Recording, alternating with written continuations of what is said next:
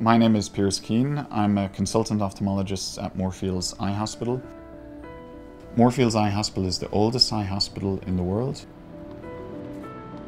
In terms of worldwide basis, more than 285 million people have some form of visual impairment. And one of the key things is that in about 80% of those cases, if those patients are diagnosed and treated, that visual impairment is reversible.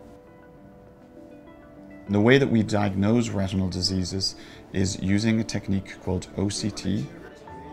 And OCT is kind of like ultrasound, and it gives us very, very high resolution images of the back of people's eyes.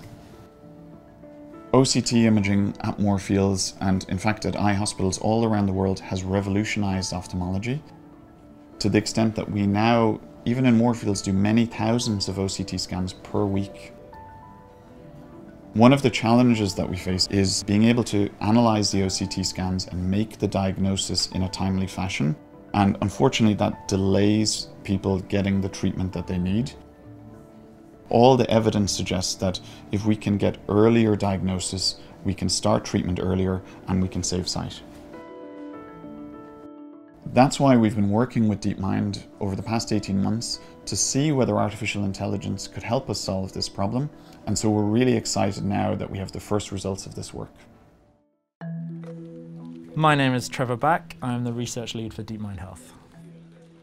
DeepMind Health is researching how artificial intelligence could help solve some of the most pressing challenges in healthcare today. We've been working with Moorfields Eye Hospital since 2016.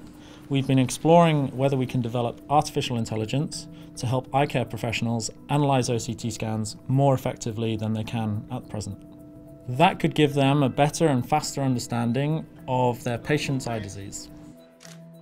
The AI system we've been able to develop in collaboration with Moorfields is able to detect a wide range of different sight-threatening diseases in these OCT scans, and amazingly to the same accuracy as an expert doctor.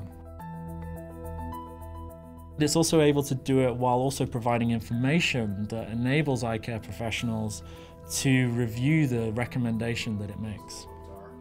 So that eye care professionals can scrutinize that decision and ensure that the right decision is taken for those patients.